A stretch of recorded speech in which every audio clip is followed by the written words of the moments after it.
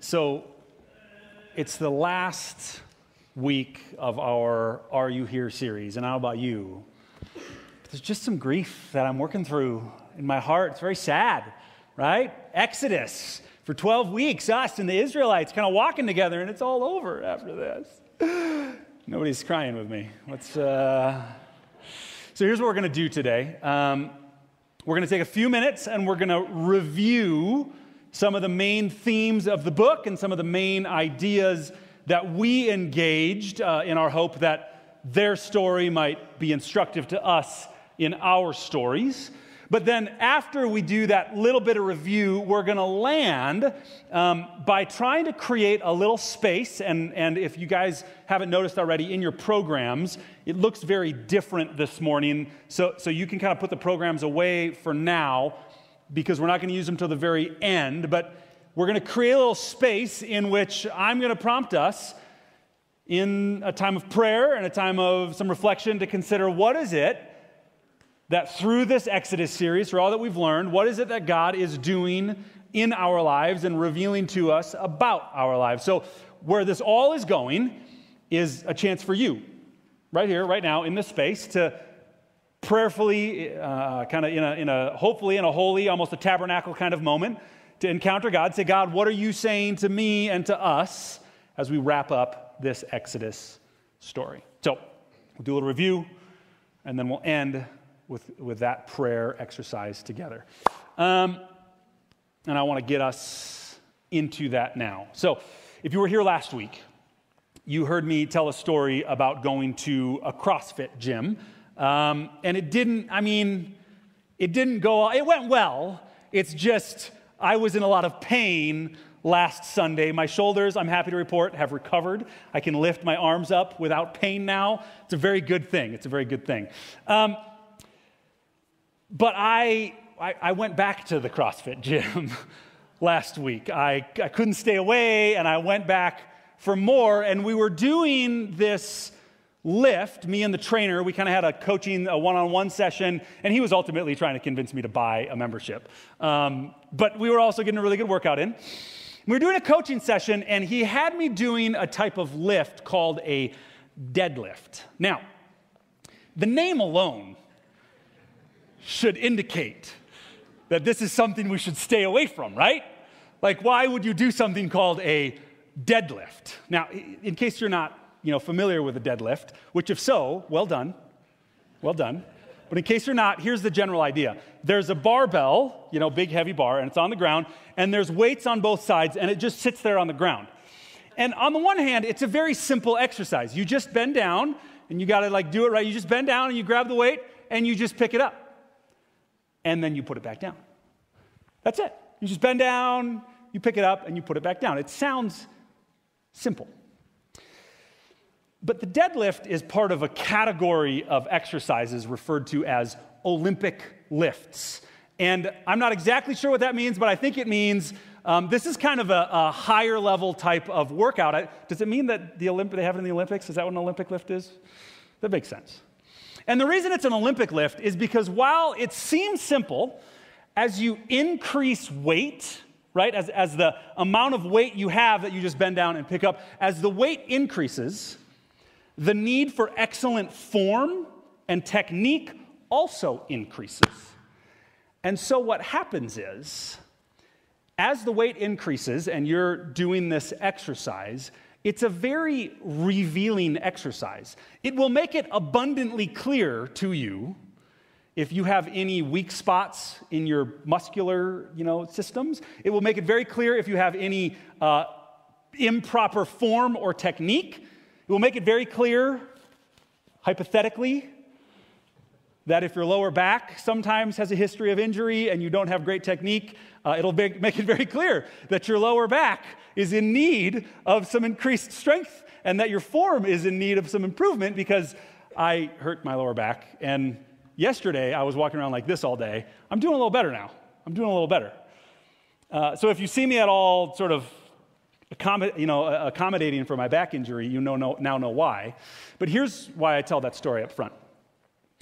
At the weight room, while doing the deadlifts, I became sort of made re-aware of just how much I need to strengthen my lower back, and I became aware that my technique in the deadlift is not perfect. It's maybe something far, far from perfect. The exercise I was doing revealed to me some of the areas that I was strong and things were okay, and it revealed to me some of the ways in my life that I was weak and in need of growth. And I want to give that to you up front as an image of what I hope we do together today. I hope that by reviewing the story of Exodus and then by creating a space for prayerfully reviewing our lives, I hope that today, whether you're physically in this room, whether we've always got people, tuning in on the live stream with us, I hope that today is a day when God reveals to us where in our lives we're strong by His Spirit, that He's given us gifts, we're drawing near to Him, and that God might reveal to us, like my lower back, where we might be weak, not necessarily just physically, but emotionally, relationally, in our lives, in our attitudes, in our behaviors. That's my hope for us this morning. So, learn from my bad example of re-injuring my lower back, and may this be a place where wherever we're weak, wherever we're struggling, whatever has need for God to do some work on our lives, may we be attentive to Him so that He might show us and grow us in those areas so that we might not fall into whatever injuries we're at risk of. Because what we know for sure is that all of us are strong and have health in some places in our lives, and all of us have some weaknesses, have some inaccuracies in our life technique. And God wants to meet us there and show that to us. So that's the image I give to you to sort of define what we're going to try to do together. And I hope and I pray that you would engage the God who is present today, that this would not be an exercise in listening to me speak my words, but rather by looking at God's word together, this would be an exercise in us listening to the God who was present with Israel and is now still present with us today. Does that sound good? Anybody up for that? Yeah, come on. Good. All right, so I was trying to figure out how to do a short review of the book of Exodus, and I wrote a whole bunch of things, but what I landed on was a short summary, kind of chapter by chapter, of the main content of Exodus. So I want to start by just reading that to you, and as I'm reading it, don't just listen, but I'd encourage you to let it prompt your memory on all of the things we've been talking about these last 11 and today 12 weeks. Because, as you know, we've gone to a lot of different places, right? We've asked some pretty heady questions about what kind of a God does the Bible reveal to us. We've asked some pretty serious heart questions about how the Israelites were stuck in slavery. Where are we stuck in our own lives? We've talked about the way that God gave freedom to Israel, and He wants to give freedom to us as well. So as we read this summary, I just invite you, let it prompt your memory on the things that God's been doing in your life through His Word over these 12 weeks. So here's my attempt to briefly summarize 40 chapters of the book of Exodus. So it starts when God hears the cry of the enslaved Israelites. Moved by compassion, He calls Moses to join Him in freeing Israel. He confronts the injustice of Egypt, frees His people from their oppression, provides for their needs as a newly independent nation, and enters a committed relationship with them at Sinai. Then, the people respond to this invitation to relationship. They respond to this eagerly at first, but quickly turn their backs on God. In character, God responds with both justice and mercy. God designs for Israel a means for their regular engagement with His presence in their midst, the tabernacle and the Sabbath. This further establishes the strength of their relationship, and it anticipates the ways God plans to bless all nations through this people. The story ends with a sense of anticipation about God's continued journey with his people. I wanted to try a little harder to make that summary even more concise. So here was my second round attempt. In Exodus, we meet a God, and that God is named Yahweh. Yahweh is a name that indicates how God was present and always will be present. And we learn that Yahweh is a God who always hears the cry of the oppressed. Once he hears the cry, he then confronts injustice.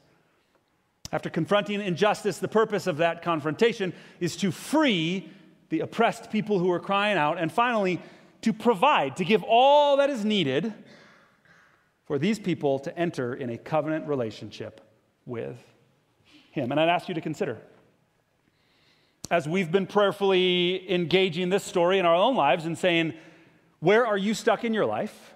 And wherever you're stuck, we know that you don't want to stay stuck, but that you want to find freedom. But we also know that just like the Israelites, in that place of being stuck, you often look in all the wrong places. And that's not me being mad at you. That's just me letting you know that we're all in this boat together. We look in all the wrong places to find freedom. And God invites us to stop looking in all the wrong places and start looking in the one and only place where we can actually find freedom. And that is by looking to him. And once we start looking to him, we have to realize it needs a first-time choice to start looking to him. But all of the patterns and all of the habits of our past, we don't just sort of pick them up and toss them out, but we have to replace those old patterns with new patterns, new rhythms of purposefully engaging God's presence in our midst, so that all the brokenness of our past can be replaced with habits of engaging God's presence in our midst. And so that's the whole story. That's where we've been. And as we've talked about a number of times, whether it was on the prayer banners around the room or on some of the prayer cards, which you can still add to today, we've captured digitally everything we've wrote, and so we're always looking for ways to share and celebrate with the community the things God is doing in our midst as a community. But as we've gone along the way, we've been celebrating that God has been present and at work in our lives as a people. God has been doing things here in this room, in these lives, quite frankly, in the same way that God was at work in the lives of the Israelites. And that's all brought us now to the final scene of the book of Exodus. If you want, you can go in your Bibles now to Exodus chapter 40. We're going to look for just a minute at the last 4 verses of the whole book of Exodus. Exodus chapter 40, verses 34 through 38. And we're going to see how this very ending point kind of wraps up, but then leads forward through the end of the book of Exodus. So here we go. Last 4 verses, Exodus chapter 40, verses 34 through 38. Then the cloud covered the tent of meeting, and the glory of the Lord filled the tabernacle. Moses could not enter the tent of meeting because the cloud had settled on it, and the glory of the Lord had filled the tabernacle. In all the travels of the Israelites, whenever the cloud lifted from above the tabernacle, they would set out. But if the cloud did not lift, they did not set out until the day it lifted. So the cloud of the Lord was over the tabernacle by day, and fire was in the cloud by night, in the sight of all the Israelites during all their travels. I want to just mention 3 things about this final passage in the book of Exodus. So first of all, the cloud. You may remember we spent a long time, the whole second half of the book of Exodus was at the foot of Mount Sinai. And in a sense, we're still kind of there, but there's starting to be a little movement. But the whole second half of the book was at the foot of Mount Sinai. And while at the foot of Mount Sinai, God was present at the top of Mount Sinai. You might remember when John preached a few weeks ago, he showed a picture of Mount Sinai. Not that big of a mountain, at least by our, Colorado standards. The Israelites likely could have seen the top of Mount Sinai. And so the cloud was there at the top of Mount Sinai, God's presence right there with them. And what we get here at the end of Mount Sinai is the presence of God, which for 20 chapters now has been right up there. The presence of God has now moved down the mountain and come to be right in the midst of the Israelites. And this is indeed a pattern we see in Scripture, is that God is always moving closer to his people. We saw that when God showed up saying, I'm going to free you from slavery. We saw that when God confronted the Egyptians in their injustice, and we saw that when God provided the law, and now we see the continuation of the theme that God and his presence is always moving closer to his people. Second thing, Moses could not enter the tent. So the presence of God is now here. It's at the tabernacle. It's in the midst of God's people, but Moses could not enter the tent. You saw in the video, the author of that video took one of the interpretive options that Moses' inability to enter was somewhat related to the fact that the Israelites have been disobedient, that even though they've been drawing closer to God, they've also been making some silly decisions, turning away from God. You remember the scene, right? They're at the foot of Mount Sinai. God has just rescued them from slavery. God's presence is right there in the cloud. And they're like, we don't know this God anyway. Where is he anyway? He's right there. I take a different interpretation, not just I, but lots of people, and they're both fine, and they're maybe both instructive. But there's an interesting thing to notice about where we're at. See, as a brief reminder of the context, the book of Exodus is the second book in the Bible, right? And actually, it's part of a group of 5 books that we often call the Pentateuch. And those 5 books, Genesis, Exodus, Leviticus, Numbers, Deuteronomy, those 5 books actually go together and are probably more like one really big book that you just can't fit conveniently into one book, so we had to break them apart. Think Lord of the Rings. It's really just one book. But you can't print a book that big. You got to break it up into 3 small books. And if you've read Lord of the Rings, you know that even the 3 small books are subdivided into even smaller books inside of them, right? Same concept. Genesis, Exodus, Leviticus, Numbers, Deuteronomy all go together. Why do I say that? Because we come to the book of Exodus, and what's happening right here is we're kind of getting a foreshadow. We're given some anticipation of where the story goes next. Where does the story go next? The book of Leviticus is entirely about the new tabernacle and a new group of people called the priests who are all responsible for administering all the work of the tabernacle. And it's an interesting parallel. God's presence was on the mountain, and now God's presence has come closer to his people in the tabernacle. Similarly, when God's presence was on the mountain, only Moses would go up, talk to God, come back down. Go back up, talk to God, come back down. Moses was the only one who did that. But now as God's presence has come closer, there's a larger group of people. The whole priesthood is now able to go into the presence of God and come and communicate God's presence to his people. And so I think the reason Moses can't enter is to indicate a transfer from only Moses goes and talks to God to now all of the priesthood can engage God's presence in the tabernacle, which is, again, is a theme that we see. God's presence is always moving closer to his people. And similarly, God's presence is always becoming more accessible to even more people. Both of these things foreshadow where we're actually going to go starting next week during the season of Advent, when we begin our work of anticipating the coming of Christ to earth. But that's next week. I get ahead of myself. Finally, in all the travels of the Israelites, whenever the cloud lifted from above the tabernacle, the Israelites would pack up and they would follow the cloud. And this, I think, is a beautiful image of anticipation.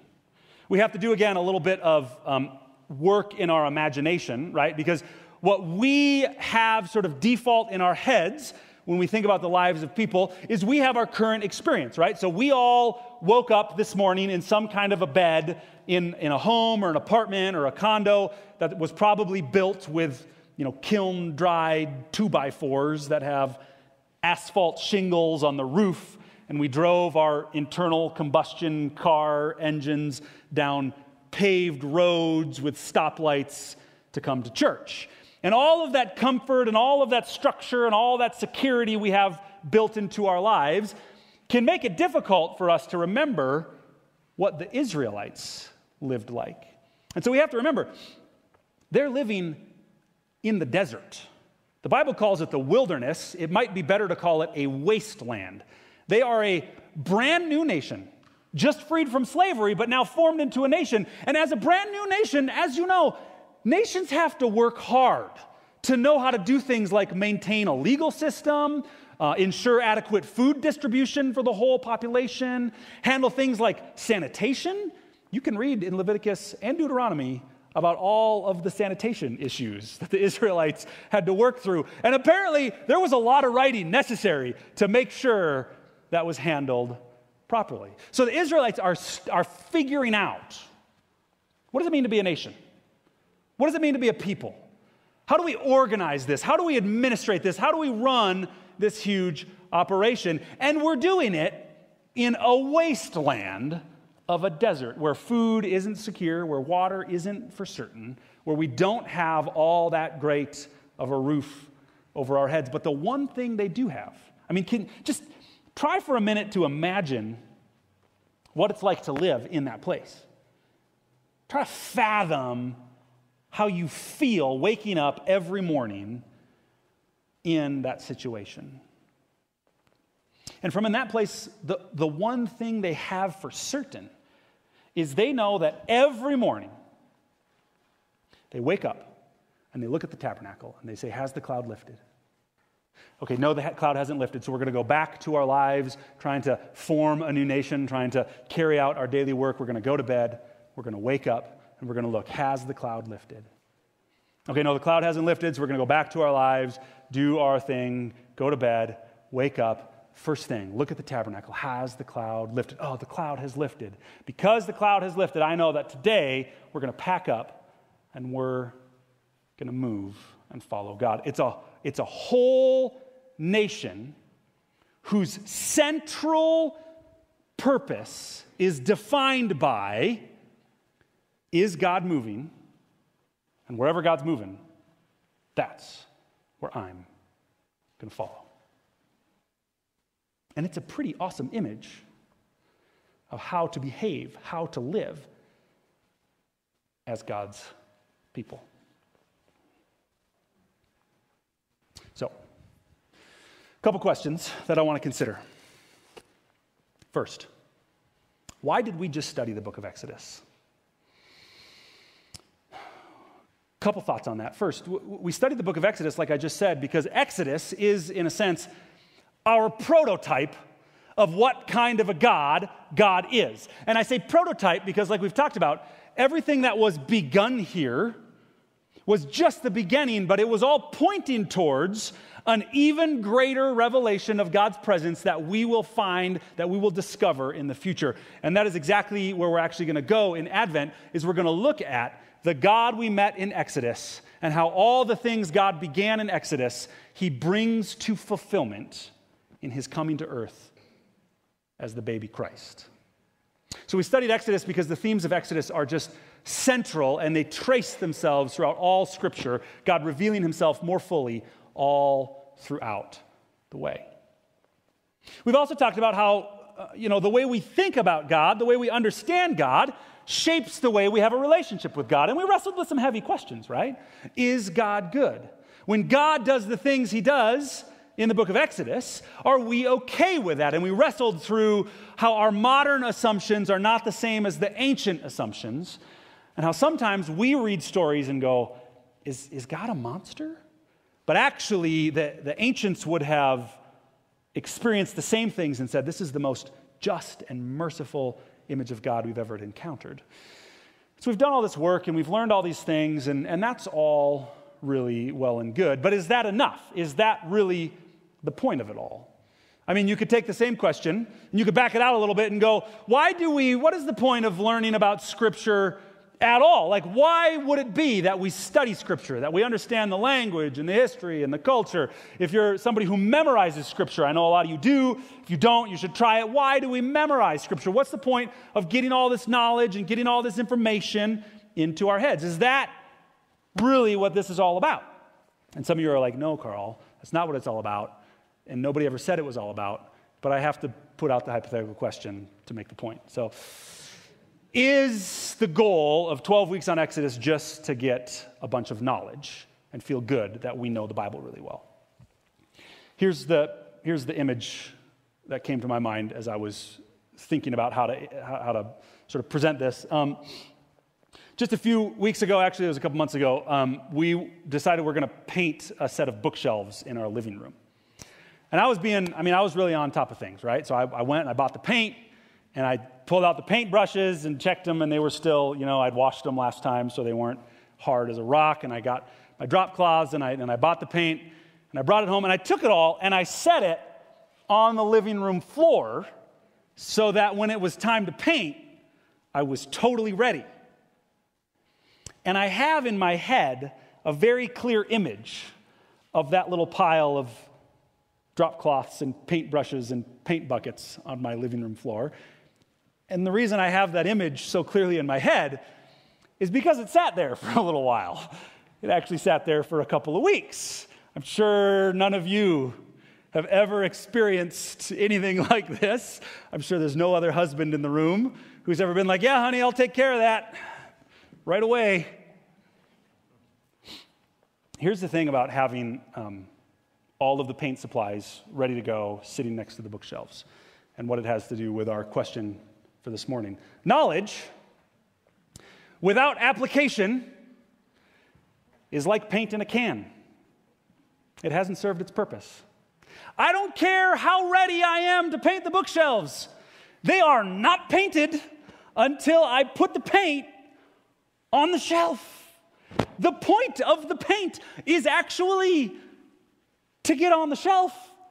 I mean, it looks nice in the can. They bake the very nicely decorated cans these days. But the paint is a failure until I've got it onto the bookshelf. And so it is for us right now. We've just learned a ton. We have a huge amount of great knowledge about who God is as he revealed himself to us in the book of Exodus. But that knowledge, unless it is applied to our lives, it's like paint in a can. It's not fulfilled its purpose. And that's not just my idea, but it turns out that that's actually what we see and what we hear time and time and time again in the pages of Scripture. Here's just 3 examples from 3 major authors in the New Testament. So this is James. He's the brother of Jesus. He's one of the core leaders in the early church. And James actually makes this one of the central themes. This is one of the core themes in the whole book of James. He says, hey, do not merely listen to the word, that is the word of God. Do not merely listen to the word and so deceive yourselves. Do what it says. Anyone who listens to the word but does not do what it says is like someone who looks at his face in a mirror and after looking at himself goes away and immediately forgets what he looks like. So our image was, oh great, I've got a can of paint. Look the shelves are done. No. Until you put the paint on the shelf, they're not done. James's image is similar, but different. You look in the mirror and you go, whoa, I look terrible. You guys would never do that. I sometimes look in the mirror. My hair gets out of control, and I look in the mirror and I'm like, whoa, I got to do something about that. No, that is to completely miss the point. Or here's another one of our New Testament authors, the Apostle Paul, who planted most of the first churches around the whole ancient world. And Paul started a church in Galatia. And the Galatians, they were wrestling through some really heady issues of theology, who is God, and of practical application. How do we go about worshiping God? And they were getting in some arguments. I mean, it's hard to believe. Jesus followers getting in arguments with one another never happened again after this in Galatia. So Paul is, that was a joke, thank you, because apparently we do still get in fights. Paul is helping mediate this argument through the letter, and the conclusion to Paul's whole argument about, well, do we do things this way or that way? Do we believe this about God or that about God? Paul's conclusion to the whole argument is, the only thing that counts is faith expressing itself through love. Here's another one of the apostles, the Apostle John, in one of the 3 little letters that he wrote, and John sums it up in a beautiful way and says, "Dear friends, let us love one another, for love comes from God. Everyone who loves has been born of God and knows God.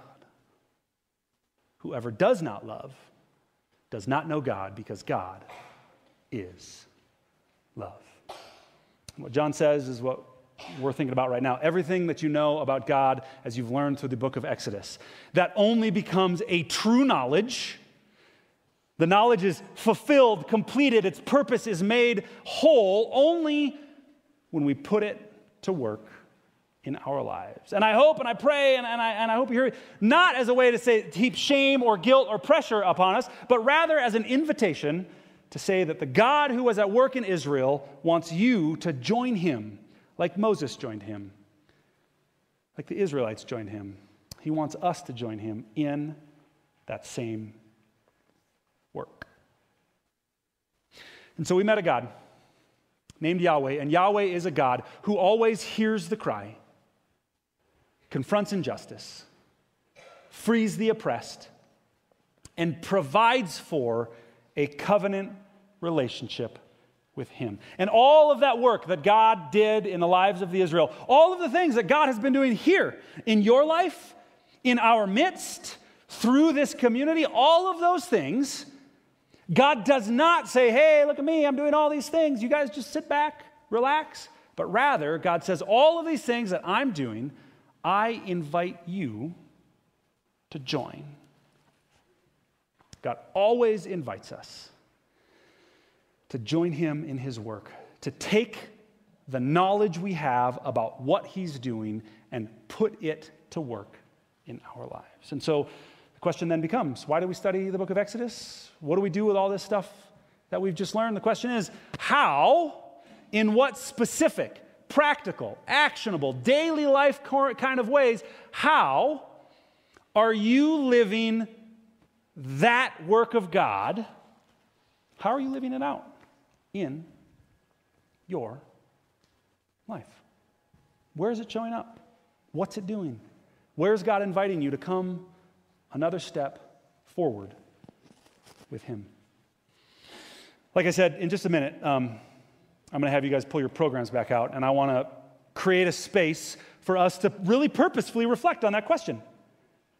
With all the knowledge we've gained about God, with all that God's been doing in our midst, how is God inviting you to not just know it, but live it in our lives? And here's the way I want to do that. See, it turns out that as a church, this idea that everything that God is doing, he invites us to join it, this is actually baked right into the very heart of why we exist as a church community. I did this last week, but grab your programs again. Flip it over to the back, and on the top of the back of the program is our church mission statement. You'll see there it says Centennial Covenant exists to glorify God. Just like the Israelites at the foot of Mount Sinai and with the tabernacle, we exist to glorify God, to make great the goodness of his presence. And how do we do that? We do it in 4 ways. 1, by following Jesus, the fulfillment of God's presence in our midst. 2, we follow Jesus not on our own, not by ourselves, but on a shared journey. And that shared journey of following Jesus, if we fully engage it, we're going to find that it's not a static journey. But we glorify God by following Jesus on a shared journey of transformation.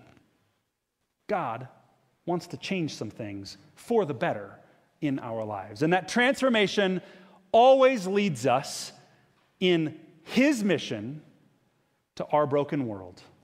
And just like the Israelites were invited to join God, so also we join with God in his mission and his work that he is doing in the world. One of the ways we sort of shorthand talk about that is we say this is a four-dimensional, this is a holistic vision of the life of following God. It's not just one simple small thing, but rather it's something that encapsulates all different areas of our lives. And our sort of shorthand for it is we say it's an up, with, in, and out kind of life. And those aren't four separate areas, but it's almost like I think of it as a water wheel. As the presence of God is pouring in, it's going to move us in an upward direction to encounter God. It's going to move us in a withward direction in community with one another. It's going to move us in an inward direction, experiencing transformation in our lives. And eventually, it's going to pour out, overflowing in love to the world around us. We've used a lot of different language to talk about that, but here's yet another way. What does it look like to live this kind of holistic vision of discipleship? It looks like vulnerable worship, where we bring to God who we really are. Not a fake self, not a false self, not a pretend self, but we're vulnerable. We say, God, this is what's really going on in my life. From vulnerable worship, we can step into authentic community, considering who are the people in my life that I don't have to put on that facade or put on that show that the world seems to want me to put on so often, but I can say, no, this is how I really am. And this is what's really going on. And when we do that, encountering God, engaging community, we can believe that through God's presence, we will experience life, transformation, God changing us for the better into who we were made to be. And all of that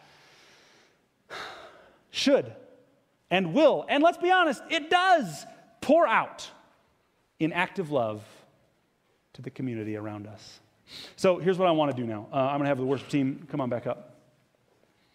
Open your programs. You'll see I've put space. You can write those things down in the program. I'll just leave them up there for a minute. Here's what I want you to consider. The worship team is going to sing the first verse of the hymn, Yet Not I, but Through Christ in Me. We've sung it a couple times over the past few days.